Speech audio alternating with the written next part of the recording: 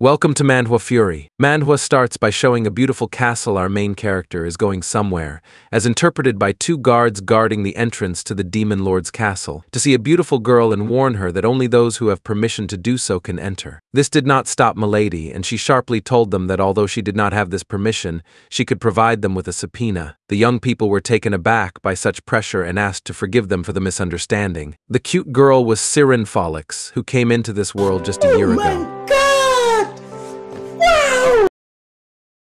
In her first incarnation, she was a simple high school student who loved to read romantic novels and lived to be only 19 years old. Since she went to an all-girls school, she never dated boys or even held hands. In her second incarnation, she was a virgin spirit in the underworld, where she told raunchy stories to sullen priests. One of the priests once told her that she had amazing high-level energy and that he was seeing this for the first time in his existence. One day, Irene was praised by the Lord of Spirits himself and granted her life in the form of a succubus, thanks to which her hair acquired a coral silver hue and her eyes became bright purple. Being a virgin spirit, the main character wrote a novel in 2 volumes, 5,500 Shadows of the Demon Lord, which tells about the illicit affair of a girl living with the Demon Lord. In fact, because of this novel, Irene received a lawsuit. All the girl was thinking about then was how she would get out of this situation. As soon as he received the letter, the guard immediately saw the handwriting in which it was written and quickly began to act. He ordered to warn His Majesty that the author of that novel for perverts had arrived. This statement embarrassed Irene quite a lot. She wanted to fall to the ground from shame,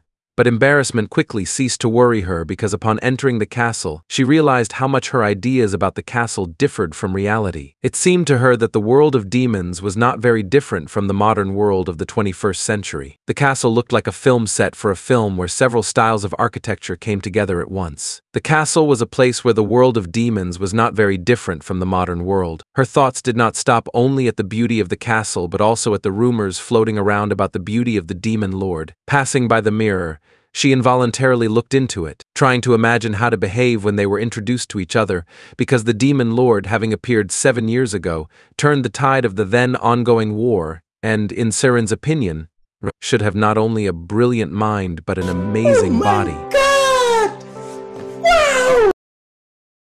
The flow of her thoughts was interrupted by the greeting of His Majesty Claude Stern entering the room. In response to this greeting, the large hall doors opened, and a dark silhouette of a man appeared behind them. Realizing that this was the Demon Lord himself, Irene bowed her head in front of him, obeying the customs of this world. Not daring to raise her head, she heard a firm and calm statement that they had already met with him once. The guards who had been leading her all this time simultaneously raised their spears, blocking her path and causing a loud clang of metal on metal to be heard throughout the hall. Still looking down at the Lord's boots, Irene heard an order to raise her head. She was very afraid to see the ruler's face, so she decided to raise her head after only a few painful seconds. A handsome, dark-haired young man appeared before her. She could not believe that he was the Demon Lord. His piercing gaze said much more than himself because all he said was about what she called him once in their first meeting. Irene absolutely did not understand what incident Claude was talking about, and realizing this, the Demon Lord decided to remind her about it. Unlucky bastard, that's what she called the Demon Lord the first time they met. A week earlier, Irene was lying peacefully on a bench in the park, sipping a wonderful-tasting wine. She heard the sounds of footsteps approaching the place where she was, and decided to open her eyes and look at the intruder. A young man appeared before her eyes, whose well-fitting uniform involuntarily drove her crazy. The stranger stared at her so intently, which quite confused the girl. Getting up and finally sitting on the bench, she thought about how tiring it was to be a beauty because the Demon Lord was not a beauty. The uninvited guest was not the first to stare at her, and the flow of her drunken thoughts led to the quite logical conclusion, in Irene's opinion, that the stranger had fallen in love with her, which she told him about. In response to this phrase, the thoughts of the ruler, looking straight at her, rushed from assessing this lady's condition to what she was even talking about. All that the ruler saw in front of him was a jelly-like body located right on a bench in a crowded place, and all he wanted was to order the guards to remove him to the appropriate place. He was a man of his word, and he was a man of his word, but realizing that he still needed to answer something, he said that he had no idea what she was talking about, and that she could continue to sleep peacefully. Then his gaze fell on the very place where she was lying because after sitting down on the bench, it turned out that the girl was lying on her own book. Having seen the book, I decided to ask what kind of strange book it was, on which one could easily fall asleep. Realizing that the stranger was looking at her novel, Sirin decided to check where it was after all, and without taking her eyes off the guest, she fumbled with her hand for the book near her. The girl began to talk about how it was a novel written in 2 volumes, clearly proud that a stranger was interested in her work. He approached her with a sharp step, quickly grabbed the subject of discussion, and began twirling it with interest. After he ensured that this was exactly the novel he was thinking about, the bishop asked caustically whether it described stupid relationships. At this remark, Sirin quickly stood up from the bench and, with growing anger, decided to ask again whether she had heard what was said correctly. The Lord said that this was a rather funny book, and there was no need to react like that about it. But Sirin's anger knew no bounds. Her heart was beating wildly because they had touched her most intimately, and having already completely sobered up, she decided to put the offender in his place, saying that she was the author of this book. She added that the uninvited guest did not dare to speak like that since, most likely, he had never even held a woman's hand, which would have hurt his opponent. But this did not stop the ruler, and he decided to invite her to do something more useful than writing boring novels, which angered the girl even more. After all his statements, he declared that he had no time to waste time on stupid arguments and hurried away. And at that very moment, when the stranger began to move away, Sirin called the demon lord himself an unlucky bastard and still couldn't understand what was wrong with this guy that he could so easily humiliate a girl he didn't know. This last statement had the greatest effect as it sank into his very heart. Leaving with a calm look, he only told her that since she did not know who he was, then the wise ruler would tell her and would not leave her unpunished. Remembering that incident, Sirin, standing under the security guards, understood that she was completely in trouble. No! God, please, no! No! And would no longer be able to go unpunished. The Lord standing in front of her knew about her past incarnation as a virgin spirit and pointed out to her how arrogant it was for her to make fun of him based on his past experience with succubi. His Majesty turned to an older man standing at a distance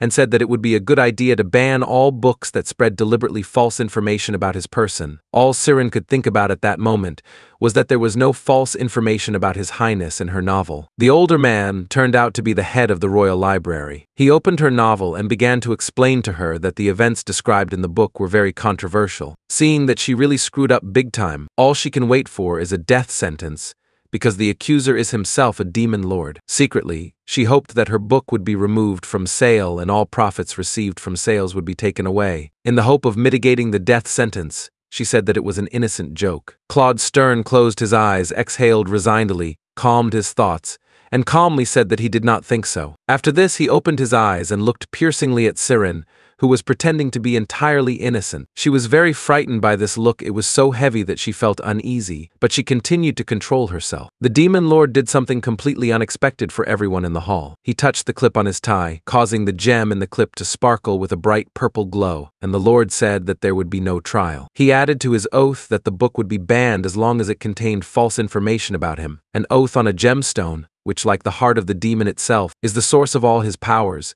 means that this oath cannot be broken. Violation of this obligation will lead to the death of the one taking the oath. The chief librarian, who was the head of the library, said that the book would be banned and that he would not be able to read it. The chief librarian became seriously nervous from such statements because all the demons who read this book would also be punished, which is what he decided to warn the ruler about. The book was a bestseller in the demon world and was read by more than half the population. His Majesty only had one of the many copies. The guards were taken aback by the popularity of the novel and looked puzzled at Sirin, who was still standing behind them. She was calmed by the thought that half of the demons in this world would serve their punishment for reading the book. God! Wow!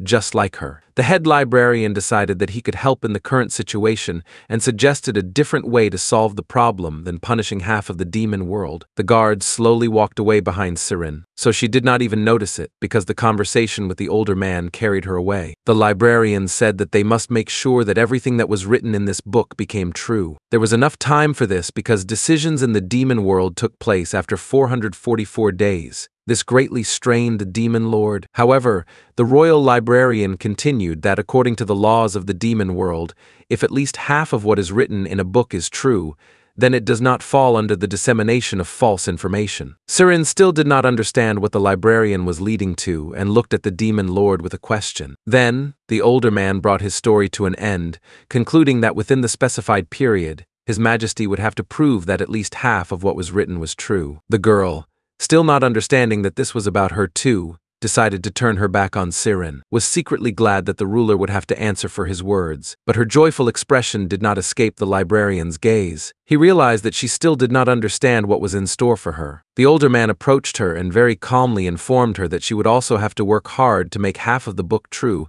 because the story was told in the first person. Then the girl understood everything, realized everything, and began to remember the frank scenes she described in her book. The book, 5,500 Shadows of the Demon Lord, was an erotic novel, and since the Lord himself was himself in the book, she was to become the main character. Her thoughts could not be stopped. She could not believe that she would have to play this role because otherwise all her beloved readers would go to prison. All her anger and all her indignation were directed at one object, the demon lord, who so thoughtlessly swore on the stone. At the same time, Claude asked the librarian what would happen if he just killed the author of the novel now, to which the elder assured him that then the bishop himself would die. The girl only dreamed that the citizens of this world would know how cruel their king really is, that he is capable of killing an innocent person so cold-bloodedly. Her thoughts were calmed by the fact that the trial could only begin from the day of her death, and before that, there were 440 days left. The demon lord took his copy of the novel and, using magic, wanted to return it to its original place among the other books. At the same time, the guards in the hall announced the arrival of the demon queen. Siren involuntarily turned around to look at the entering figure. From the first seconds, she was fascinated by the beauty and grace of the queen,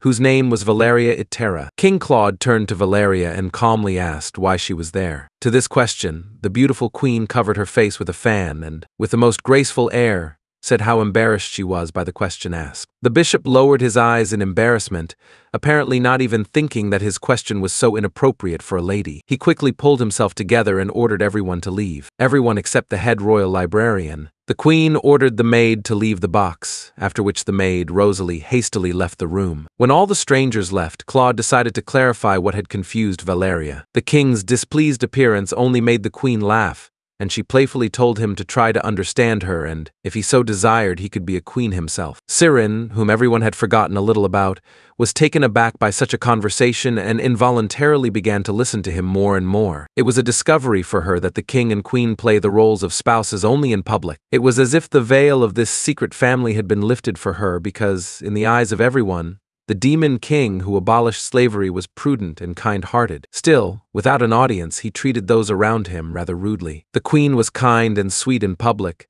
then alone with her husband, without prying eyes, where she seemed like a cruel and serious lady, and then a quick cold look from the queen interrupted all Siren's thoughts. Valeria ran up to the girl at lightning speed, grabbed her by both hands and very loudly asked to forgive the author of the novel for her rudeness. Such an outburst took Siren aback. But out of the corner of her eye, she noticed that the king grinned at the queen's actions and wondered if they were really spouses, more like brother and sister. Holding the hands of the author of the novel, Valeria turned to the librarian with a request to explain what happened there. Paul Segan, who is also a librarian, began to tell the queen what had happened. Puzzled, she listened attentively without interrupting or asking unnecessary questions, and she did not doubt the veracity of what was said. Continuing to listen to the story of what happened, the queen clenched her teeth more and more. Anger was clearly growing rapidly within her, which Siren, who had been watching her all this time, clearly noticed. Having listened to the whole story to the end, Valeria attacked Claude with all her rage because how dare he bother her favorite author. Is it really because the queen reads her books every day before going to bed? The girl was pleasantly surprised by such circumstances. She never expected that the Queen of Demons herself was an ardent fan of her novel. But Claude was not persuaded, and he calmly said that he had expressed himself clearly and that the queen needed to comply with his demands. Hearing this, Siren's fantasy began to sparkle with wild colors. She began to think that the king and queen had some secret games, violation of the rules of which would result in sexual punishment. While the author of the erotic novel was carried away by her love fantasy, Valeria and Claude argued that the queen should study before going to bed about state affairs rather than read novels. Siren even began to salivate when the arguers finally noticed her. The queen was very concerned about the author's condition. She was so interested in the unfinished ending of the novel that she was ready to argue with the king for as long as she wanted if only Siren could finish it. Valeria took her beloved author by the hands with all admiration, at the same time praising her works and admiring that fate allowed them to meet in such circumstances. The queen also did not ignore her unceremonious husband and gave him the cruelest look of her life. She remembered that a copy of the book was in her bedroom, which means Claude went into her bedchamber and took the novel without permission, and also looked through it in secret. Irene was embarrassed that she was witnessing a conversation, from which it turns out that the king and queen even sleep in different beds. But Valeria, looking at her, thought about how she could profitably use this new acquaintance in her life. Queen Valeria Itara, before the war, was the Princess of Itara, a powerful noble family of the Empire of Light. She was also a big fan of Irene Follix's work, so much so that she followed her on social networks. And then a glimmer of hope appeared in her eyes that the king would fall in love with the author of the novel. Valeria herself would be overthrown, and she would be able to return to her kingdom. Miss Follix looked at the sly expression on the queen's face when she suddenly grabbed her hand. The lady rushed with her to the box left by the maid by order of the queen and began to take books out of it, asking her to sign them, especially for her. The queen was sorting through a box full of books of the same novel, but she was looking for a specific one. Seeing Claude's favorite rare copy in his hands, she quickly snatched it and decided that the autograph should be in this book. This book was printed in only 2 copies for the most devoted readers. The first was with the author himself, and the second was with Queen Valeria. Irene immediately understood how her limited edition book ended up with the Demon Lord. She again unwittingly became a listener to a personal conversation between the king and queen, where the ruler displeasantly asked why Valeria told him that, in principle, there were only 2 books, to which she replied that she meant only a limited edition. The girl had an insight that this whole lawsuit, and in general the whole situation, happened because the king wanted to punish the queen in this way for work not completed on time. It was clear from the Demon Lord that he was pretty bored with this fuss with books, and he wearily grabbed his head. Irene continued to build a chain of insight that she had simply become a victim in a dispute between the spouses. But even despite this, she could not help but sign the book for her most devoted fan. Queen Valeria was so happy with the autograph that she completely forgot about her recent anger at her husband. After the happiness she had experienced, Milady asked Miss Follix, in a calm voice, that if she did not mind, the queen would like to take the chair and table at which the author was sitting to make it a family heirloom in Itar. She immediately sprang into action, ordering the maids to wrap the items in tape. While everyone was busy with their own affairs, the Demon Lord involuntarily remembered the scene from the book where the main character's hands were tied with ribbons and asked Irene what it meant. Confused by the question, the girl did not understand why the king asked such a question. Did he really not know what it meant? Lady Valeria decided to explain to Irene that Claude sincerely did not understand what he was talking about, and with all his naivety, he decided to ask her directly about it. In the demonic world, there are only 2 ways for demons to appear: the natural path or incarnation, or the rebirth of the soul. In the demonic world, there is no concept of age, and demons are immediately born as adults.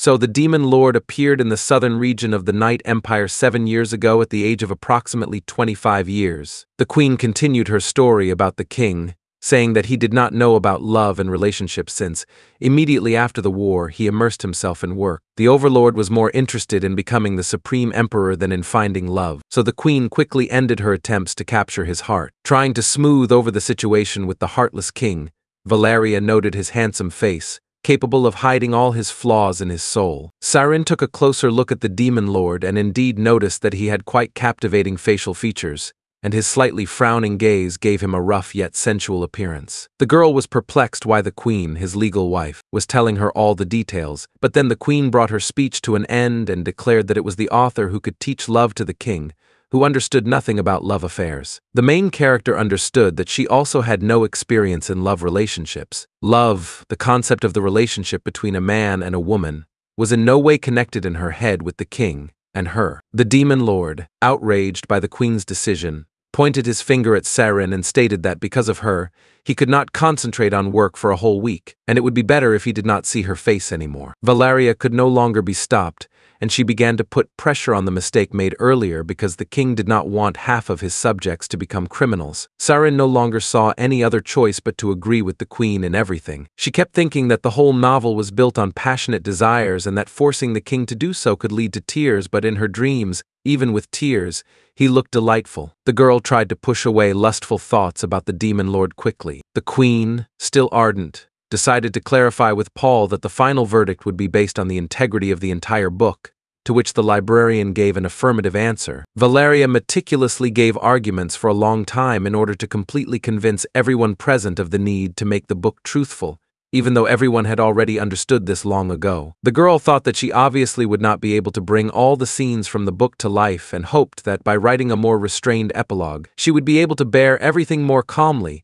but the queen convinced her that this would completely change the mood of the book. Then Irene decided to write several more volumes of her novel so that from the 4 volumes she could choose more harmless scenes to embody. This could not but please the queen, and she could not hide her joy from others. Watching the king read her novel, Irene hoped that her editor would understand and would be willing to continue the novel instead of writing an epilogue. Stopping in the middle of the page, the bishop suddenly asked who Simeon was, and he received the answer that Simeon was the main character of the book. The next name interested him no less. Irene turns out to be the main character of the novel, which is Irene's name in her first incarnation. His Majesty pointed out that the author specifically wrote her human name so that no one would understand that this was her work. However, Miss Follix replied that in the novel, the main characters communicate informally despite the different statuses of their position. This taunt was smoothed over by the queen, who said that His Majesty was gracious enough to forgive the author for this rudeness. The demon lord continued to glare at the slightly impudent Irene. After some time, the girl received a contract to translate into reality the contents of the book of 5,500 Shadows of the Demon Lord. It also stated that she was now the chief royal author. The queen was undisguisedly delighted with this idea because by doing so, she facilitated Irene's move to the castle, and accordingly, everything that would happen between her and the king would remain a secret. The king, in turn, again swore on his gem that he would try his best to fulfill the terms of the contract. Unexpectedly for him, the girl extended her hand to him for a handshake to seal their contract and smiled sweetly at him. He jumped out of his seat and quickly moved away to find a suitable room for her, but deep down in his soul, everything began to tremble from Irene's smile. The author stood there, holding out her hand for a handshake, wondering what happened. Left alone, Claude snapped his fingers, and in the blink of an eye, that very novel appeared in front of him. He sat down more comfortably and decided to read the book and understand what it was about him that captivated his queen so much. The king looked wearily at the pages. The strange events of that day made themselves felt. After reading the novel, he drew up a schedule for completing all scenes of 30 lines in just a month. Calling the guard, the lord gave him the list and ordered him to take it to the royal author, at the same time thinking about how easy it would be to do it in a month if he did a line a day, although he was not delighted with the kisses and hugs in the book. Finally, he was able to sit down and relax after a hard day, but the book did not leave his thoughts. Having once said that, this was a boring book, but now he considered it quite intriguing and with an interesting emotional component. The king could not believe that a virgin spirit could write such a novel. He was especially interested in one sentence where the heroine was asked if she liked the demon lord. Realizing that he was not in a position to reread such a novel, he drove away all thoughts about the characters in the book. In the mansion, after a hard day, Irene was relaxing, lounging on a large soft bed, and cursing the lord for giving her a mansion that was not cleaned and covered in dust. Suddenly her anger was interrupted by a loud knock on the door, but she did not hear a voice asking her to enter. Rising up on the bed, the author saw that someone had thrown a letter to her under the door. Strong curiosity prompted her to quickly unpack the letter, which contained a schedule for the execution of scenes from the novel. Irene regretted seeing this letter a million times because the king decided to complete the plan in a month and even scheduled some scenes for today. She couldn't believe her eyes. No! God, please, no! No! No!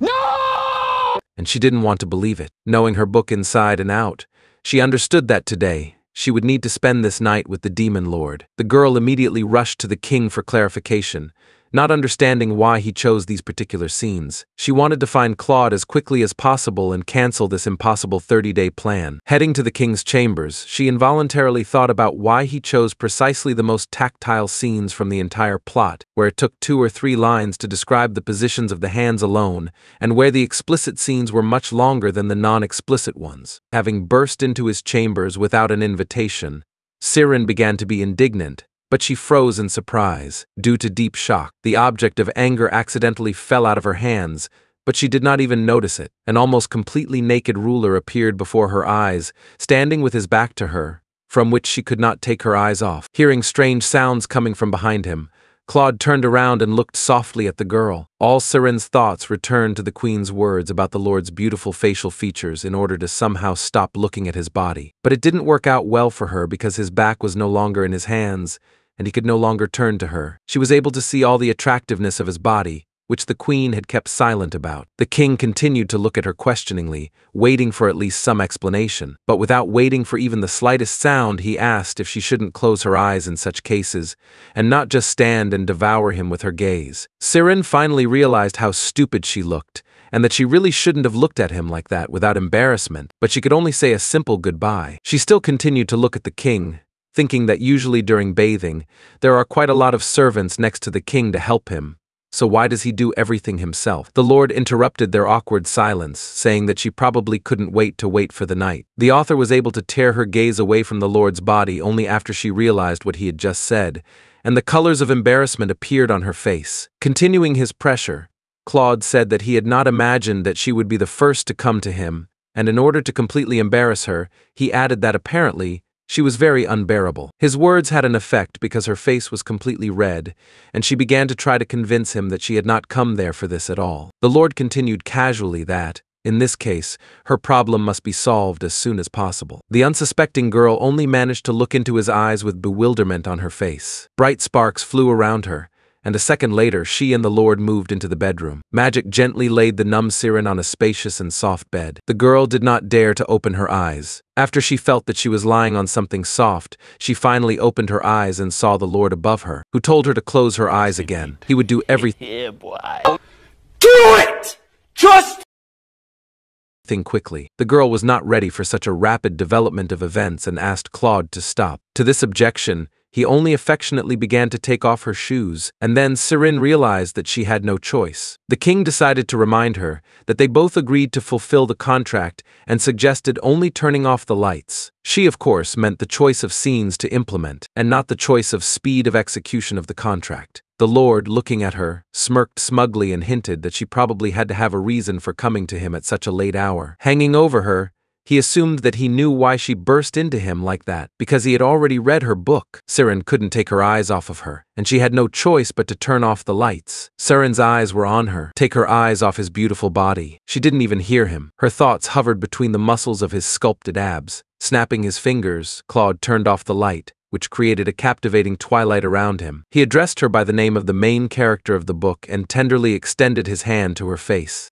Irene flinched at the touch to her cheek but did not pull his hand away. In the light of the moon, she saw his face smoothly approaching her, and she saw his eyes looking tenderly at her. The girl's thoughts ran through the queen's words that the king did not understand love affairs, but in reality the situation was completely different. Realizing that he was trying to kiss her, she pushed him away and asked if he had really learned everything in the book. Confused, Claude calmly and peacefully answered her in the affirmative, so he knew what and how to do. The girl was delighted with such great progress in such a short time. She was inspired by her book, which contributed to this. The silence dragged on, and to diffuse the situation, Irene clapped her hands and asked if the Lord had eaten anything that day. He approached her again, looking straight into her eyes, and continued to remain silent, clearly hinting that she was not thinking about that right now. But Irene continued to say that she would prefer something sweet. She once heard that it was very important for demons to eat something sweet before going to bed. Addressing her as Irene again, he was still trying to recreate at least one scene from the book. Claude was getting closer and closer. Her heart began to pound wildly with excitement,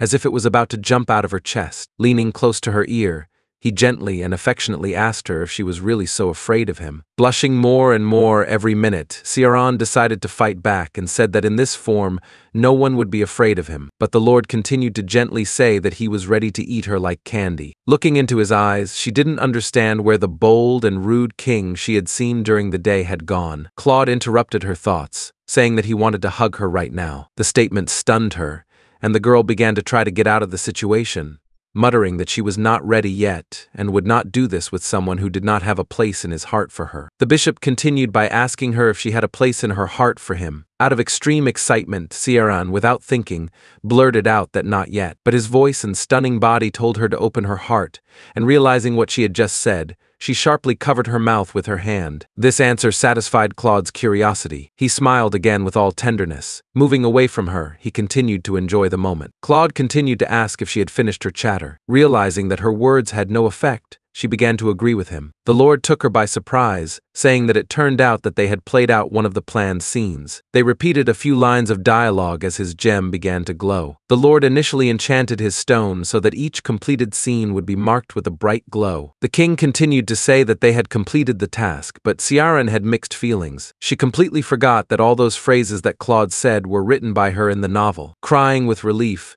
she vaguely realized that there was no need to answer the ruler's questions so stupidly. Her relaxation was interrupted by the king's phrase, where he jokingly clarified that she didn't hope that he would really hug her. Ciaran clearly did not expect this, which she informed the king about, but he only noticed that all this time, she had not taken her eyes off his body, and the girl asked him to get dressed quickly. Moving away from her, Claude quoted a line from the book she had written, which said that making love is the best cure for depression. All the social media posts in which she had actually said such things flashed through her mind. Having regained control, she began to ask the ruler to get dressed as soon as possible so that no one would misunderstand them, and in general she did not consider his body attractive. But his soul said the opposite. What was said was received by the king with misunderstanding. He decided to clarify that she was talking about actions that could be misunderstood. Still, at the same time, he wondered whether she realized that this was necessary for the implementation of the plan. Startled, she looked away from the speaker and realized the stupidity of her thoughts. Then, the ruler decided to understand how she was going to carry out her plans if she was not ready to do anything with someone for whom she had no feelings, which completely angered the girl. She replied that she didn't really want to but was simply not eager. Then the king began to parade her, angering her even more. The girl thought again about how cruel he was and that he really deserved to be a demon lord because he irritated her so much. Suddenly she remembered that very list and why she ran to the ruler's chambers, pointed at him with her hand, and asked why he chose such explicit scenes, especially the last ones, which made her blush just from reading them. Ciaran still didn't understand how it was possible that the king, after reading one book, was able to understand romance so quickly, and also made a plan that only he himself was delighted with. A paper appeared in front of his face, behind which an indignant Miss Folix was hiding, shouting that they could not be because she had no feelings for him. The Lord closed his eyes, sighed doomedly, and said that no one's feelings now worry him as much as time. After a few moments, he scratched the back of his head and suggested that they should spend their nights together. No longer surprised by anything, Irene decided to clarify that they should spend all nights during the month together. Claude asked what she didn't like, whether the act would last all night or that it would happen to him, to which the girl answered in the affirmative to both options. Seeing that she wanted to ask him something, the king firmly said that he had already given her the title of royal author, and she did not dare ask him for anything. The writer nevertheless decided to try her luck, and asked to wait until she wrote the remaining parts while the king would adjust the schedule. The tired lord agreed to her terms and gave her 3 months to write the books, and later he would send her a revised schedule. Having achieved her goal, Irene happily clenched her fist and exclaimed that she would try her best. The next day, the girl slept and then put things in order in her dream. Irene was so excited that she didn't want to wait for the next day. In her new home, she tried to draw water from the only well that stood nearby, but the pump did not give in to her. The enraged Miss Folix hit the iron pump with all her might, burning with anger. Completely exhausted, the writer did not understand why she had to stay in the palace and how long it would take. Memories of the previous day did not leave her thoughts. The unwillingness to believe in everything that was happening was devouring her from the inside. She decided that even if she turned the book into reality, Queen Valeria would not let her leave the palace so easily. When the girl reached the point where the water began to drip from the well, she was struck by the realization that she would have to remain forever a royal author. Since this was the case, she decided to try to enter the Royal Academy in order to get some benefit from what happened. The Royal Academy is the only educational institution on the borders of the empires of light and night. In order to get there, you need to pass the entrance exams to the highest score, but you can also pass if someone writes a letter of recommendation. Someone like the demon lord himself. An unfamiliar knight in black armor burst into her solitude and bowed respectfully. His name was Coran. He was the shadow commander of His Majesty's army and the right hand of King Claude. The girl examined her new acquaintance questioningly, trying to guess what face was hidden behind his helmet. Coran lightly pressed the lever of the well and clear water flowed out of it, after which he took out a small red box tied with a ribbon, handed it to the girl, and said that it was a gift from the king. No longer? After knowing what to expect from the lord, Irene slowly pulled the ribbon, unpacking the gift. The box contained a schedule for the day and a beautiful black dress with a cutout the same as she described in her novel. The schedule included one of the scenes called a secret meeting after the royal banquet at 16 o'clock. The girl could not help but be pleased that the king changed some scenes, but knowing himself, they were also quite hot. While she was looking at the gifts, the shadow rabbit disappeared without a trace in a puff of black smoke. Returning to the mansion, the writer began to examine the donated dress and was surprised at how attentive the bishop was to little things. She thought that if not for his bad character, she would have attacked him long ago. The girl's peace was disturbed by King Claude, who appeared out of nowhere. With loud indignation, he urged her to get ready quickly because there was no time left. The girl was very frightened. I didn't understand where the ruler had come from, so I screamed loudly. After recovering from her shock, Siren looked at the king and pointed to him. He said he pointed out to him that he had entered without knocking. It was already 15 hours and 40 minutes on the clock, which meant there were only 20 minutes left before the start of the scene, and Claude tried to hurry the girl to get ready. Realizing that Miss Follix was in no hurry to get ready, he snapped his fingers,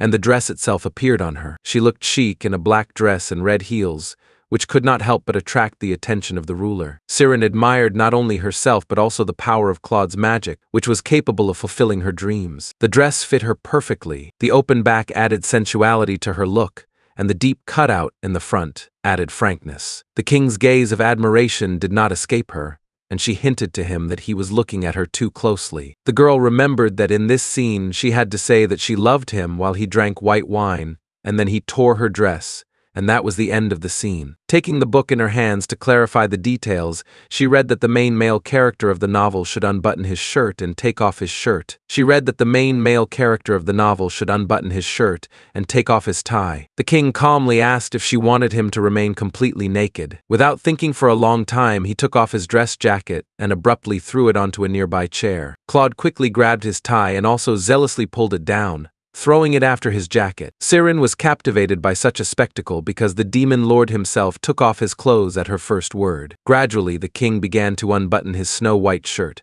one button after another, feeling a piercing gaze on him. He raised his eyes to look at his companion. She tried to hide her enormous interest by hiding her face behind her hands, but curiosity took over. Siren still spied on Claude's undressing. Noticing this, the king tried to find out why she was attempting to hide her interest if she was still giving herself away. But all her thoughts were about how hot the demon lord was. Having completely unbuttoned his shirt, he began to roll up the sleeves that were in his way, revealing his strong, muscular arms. The colors rose to her cheeks again, just like last night. In her heart, she cursed herself for not describing the naked main character, and therefore Claude only unbuttoned and did not completely remove his shirt. The demon lord finished undressing, plopped down on the bed, and commanded her to do so in an authoritative tone. Her heart beat nervously. Despite her excitement, Siren answered the king in the affirmative. She realized that she could not bear his gaze and tried not to look into his eyes in order to calm her heart. The king reminded her that only time was of paramount importance now,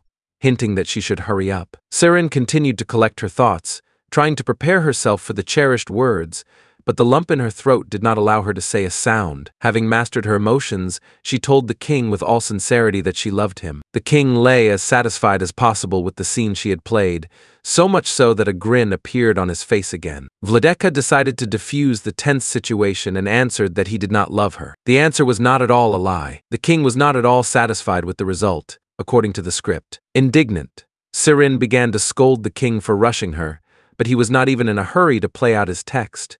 Seeing the mocking expression on his face, the girl again began to get irritated by this whole idea. His companion again began to say that she loved him, restoring the lost moment, but more timidly. The king was amused by this timidity and said that he did not believe in her acting. This angered Siren even more, and she asked him to follow the script. The girl was angry at how his own role she overcame herself and her emotions and said the cherished words, and the ruler still mocked her. The king's amusement continued for quite a long time, thereby irritating Miss Follix more. Finally, she uttered the cherished words so that the king believed in their sincerity, and he answered her in kind. 2 glasses of white wine appeared out of thin air in the lord's hands, one of which he handed to Irene. Taking one of the glasses, the girl drank a little of the excellent wine poured into it. For example, the demon lord also tried the captivating drink. He removed the glass from his hands, and at the same moment, Irene felt the ruler's hot hand on her body. She sipped the wine slowly, realizing how quickly the alcohol had intoxicated her mind. Claude didn't waste any time,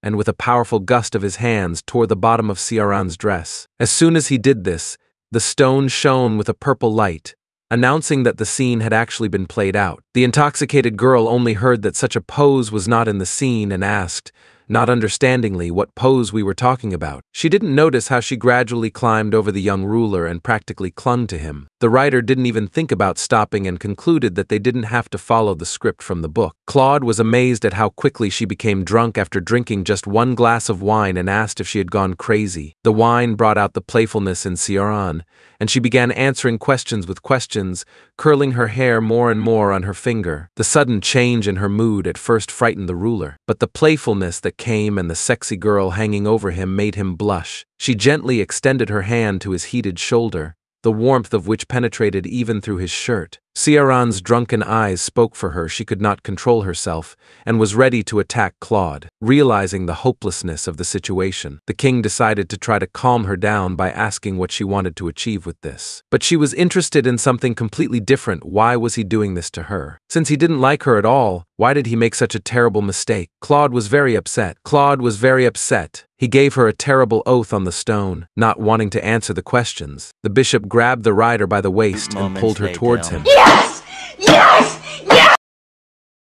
The girl continued to ask questions, in a calmer and quieter tone, about why he was doing this to her if he was not angry or annoyed. Recoiling from his ear, she defiantly declared that he could not know everything because he had only been in this world for 7 years, and with that, everything was decided for her. Claude reached out his hand to her face, but she fixed her gaze on his lips, thinking about how she wanted to bite into them. His hand covered Irene's eyes, and unlike his heated shoulder, his palm was terribly cold. The Lord reached for his hand, and as if reading the girl's thoughts, he passionately pressed his lips to hers. This is what they both wanted, and they continued the kiss for quite a long time, until Claude decided to interrupt their connection. He reluctantly pulled away from her, knowing that they were pressed for time and his meeting with Corin would soon take place. Not expecting this from the king, who, in the queen's opinion, was far from love affairs, Irene asked with interest why he kissed her. The Lord responded by noticing that she still kept her hand on his back, as if reluctant to move away from him. The girl liked to be so close to Claude,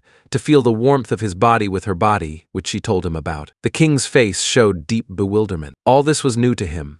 She gently touched his face, telling him that he had a beautiful back and a magnificent, seductive voice. At the end of her monologue about the Lord's beauty, Irene ended by calling him a charmer. Their time was up. The clock struck 5 o'clock, and the ruler called his servant, of Corin. A knight emerged from the black fog and uttered a long-honed greeting. The knight looked at the king, on whose shoulder his companion lay peacefully, to which Claude asked to pretend that Corin did not see this and called someone for help. The shadow commander disappeared as quickly as he appeared in his black fog. The king tried to revive Irene, seeing that she was ready to fall asleep right in his bedroom. She herself confirmed his guesses, saying that she wanted to take a nap in this very room. All the Lord could do was put his hand on her head on his shoulder, so that she could take a peaceful nap while the commander looked for help. She enjoyed being in his arms and how he peacefully stroked her hair. The relaxed girl asked the king what she would receive at the end of today's schedule. The Lord froze for a moment at the unexpected question. He asked if she had any ideas on this matter. Irene moved her head a little so that she could see his face and asked him to write her a letter of recommendation for admission to the academy. Puzzled, Claude advised her not to make hasty decisions about admission. She reminded him that it was his fault, that what was happening between them now and the academy was a small price to pay for all her efforts. He continued to play with her and asked what he would get for putting his signature on the letter of recommendation. The girl offered him her daily kisses,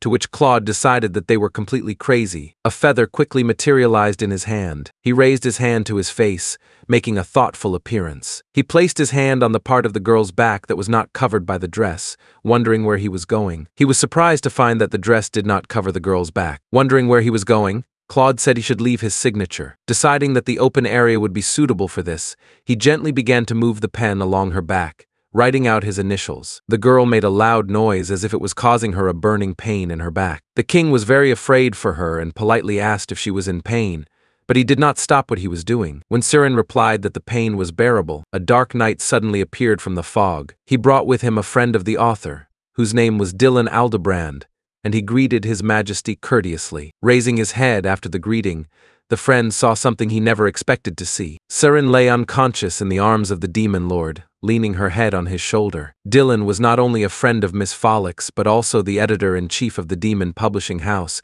which published her books. The Lord raised one eyebrow, looking Mr. Aldebrand up and down. Claude found out if Dylan knew what to do with the immobilized girl, to which her friend replied that this was not the first time, and he tearfully begged her never to drink too much again. Siren was in a fog, not noticing anything around. The king assumed that it was like a curse. Trying to calm the king, Mr. Aldebrand said that the writer would not even remember anything when she woke up in the morning. He asked the Lord to cast a sleeping spell on Siren in order to carry her to the bedroom calmly. The demon lord only smiled mysteriously and fulfilled his friend's request, saying that this time she would remember everything. The rays of the sun fell on Miss Follicks's bed, causing her to wake up, yawn loudly, and look around quickly. She would not even remember anything. She was in her mansion, getting out of bed, and she accidentally stepped on Dylan, who was lying on the floor. Picking up her friend from the floor, she began to shake him intensively, at the same time finding out what had happened to him. The guy woke up feeling a severe headache caused by a sudden awakening. Trying to cope with the unbearable pain, Dylan began to read Siren's moral that she should not drink alcohol. He continued to say that this had happened many times before,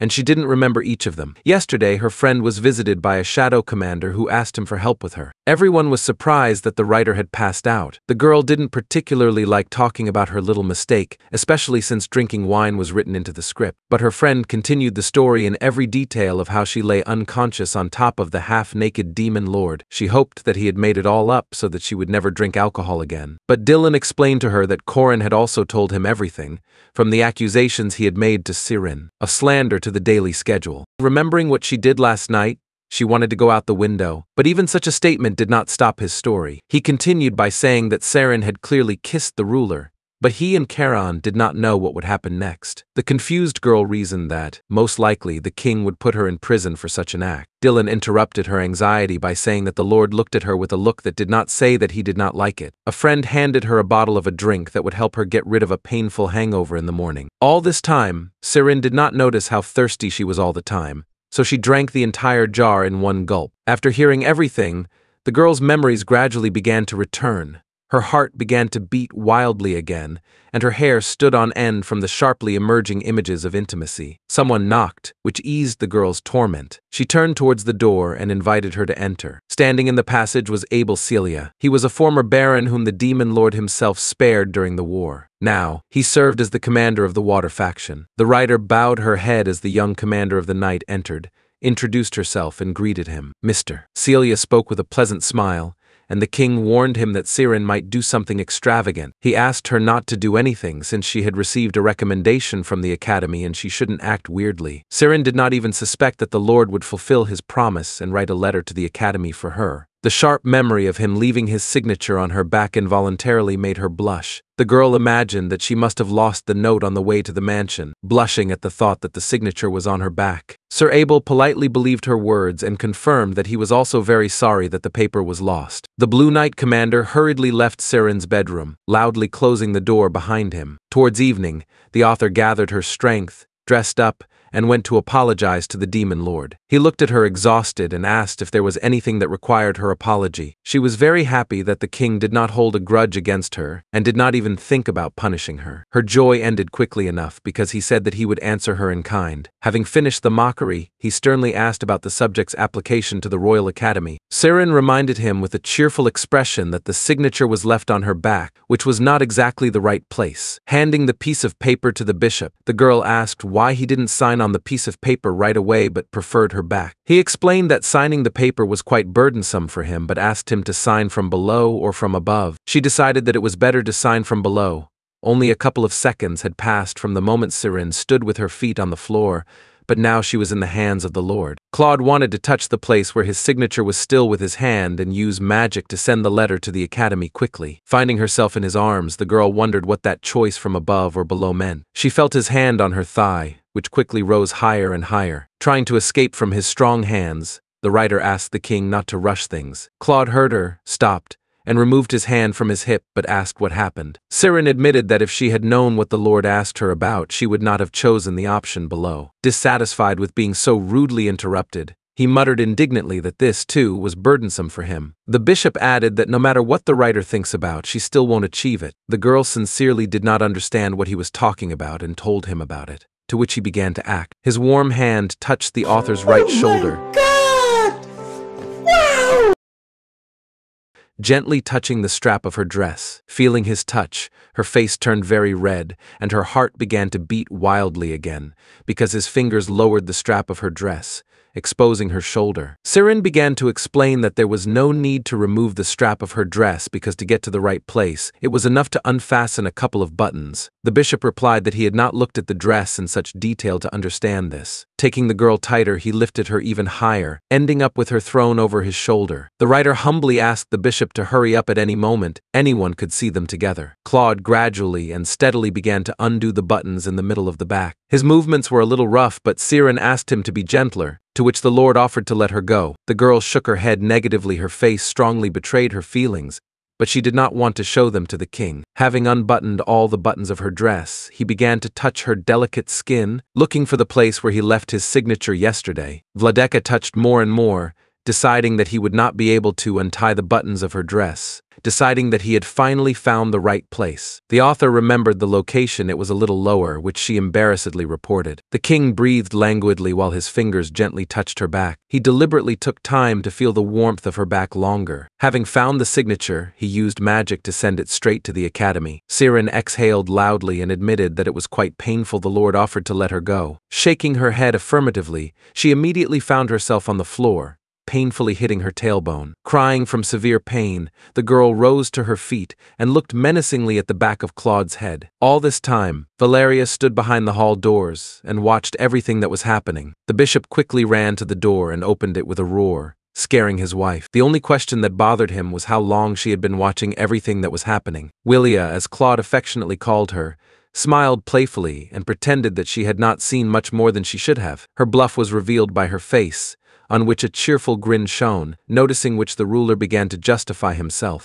Irene hurriedly fastened the buttons of her dress on the back and hurried to join the conversation. The queen thought that there was no need for the girl to be so embarrassed, but out loud, she suggested to the king that he open a portal to return the author to his mansion. A bright glow appeared under Miss Folix's feet, and she quickly began to sink into the floor. The couple watched as the writer disappeared from their field of vision, swinging her arms cheerfully. Giggling contentedly, the queen handed the report for which she had come. The king, confused, picked up the paper and asked what was making Valeria laugh so much. She tried to change the subject by asking whether His Majesty liked the girl, but he immediately saw through her plan and asked not to change the topic of conversation. Still having fun, Willia noticed that the king was in love with Irene, and it was no longer just a game for him. The Lord looked at her with a stern look and dryly replied that he was not interested in such things as love. When a demon fell in love, the object of his affection began to smell to him the aroma of fresh fruit, which is exactly what the queen told him. He became lost in thought,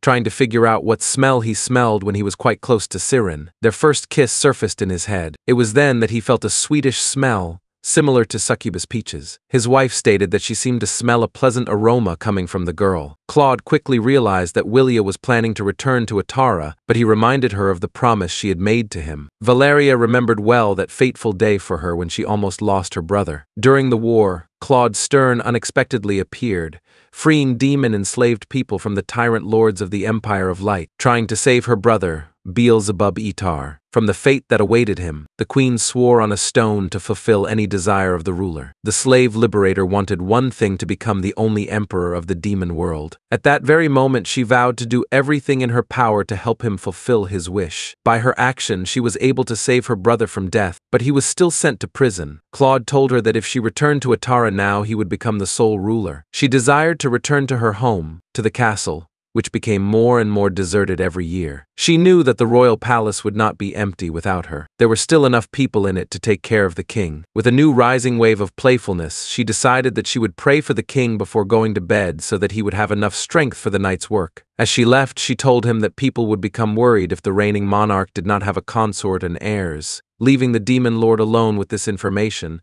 she slammed the door and hurried to her chambers. There, she was met by a maid, who informed her that the bath was ready, and that she would immediately bring a waterproof copy of the queen's favorite novel. Valeria plunged into the bathroom and opened a book, but first decided to check the page of her favorite author on social networks. The queen was worried about the writer's lack of new posts.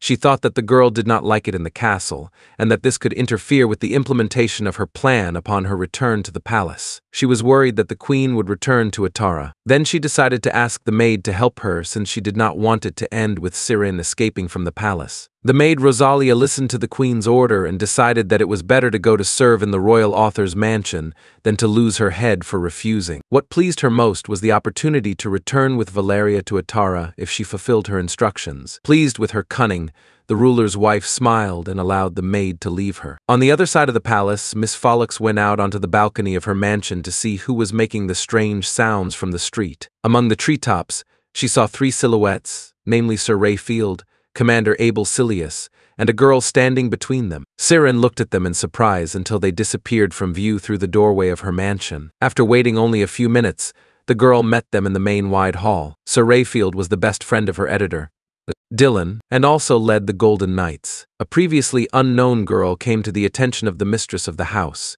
and she began to examine her in surprise. Ray decided to introduce the guest kindly, saying that the girl's name was Rosalia, and she was sent to Irene by the generous queen. The maid was very happy to begin serving her new mistress. The writer had not seen such enthusiasm for quite a long time. The girl had never had her servant. It came as a shock to her that she could command someone. She thought that this was an overly broad gesture on Valeria's part, but Rosalia was ready to start from that very moment. Deciding that there was nothing to do, Miss Follix asked the maid to show her around the castle the next day. Having said this, she saw how everyone present changed their faces. Sir Field decided to clarify whether she really didn't know what day it was tomorrow. She really was not aware that the entrance ceremony to the Royal Academy was supposed to take place the next day. Ray told her that the committee rejected more than half of the applications based on exam results alone. Abel assured her that with a letter of recommendation from the Demon Lord himself, she would enroll despite her low scores. Before the arrival of the king, the academy was in a very deplorable state, but thanks to the reforms carried out,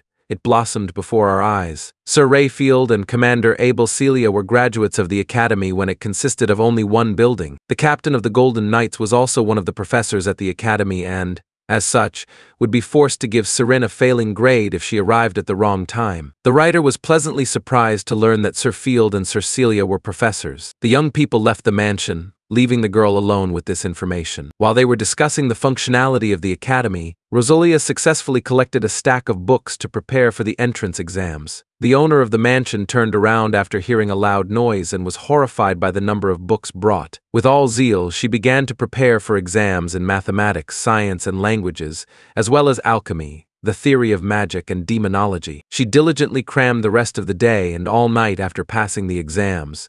Her strength began to leave her. Exhausted, Irene began to fall out of her chair but felt someone's hand holding her behind her back. It was Sir Abel. He was quite nice to her, and came over to show her around the campus since he had some free time. The two of them walked between campuses, and the blue commander of the night gave the writer a full tour. From their left, they heard the sound of a person approaching, and the voice of the Demon Lord told them that all the first years had long gathered and were only waiting for them. Abel bowed courteously and greeted His Majesty, placing his right hand over his heart. The king was looking for Irene Follix. He urgently needed to tell her something. It turned out that the Demon Lord wanted to discuss the details of their upcoming scene with her. She quickly interrupted the king, so that he would not discuss such secret information in front of strangers. Sir Samia quickly realized that it was about him and hurried to say goodbye so as not to interfere with their conversation. The girl waved after the departing knight for a long time, and as soon as he moved away at a sufficient distance, she sank in anticipation. Irene said,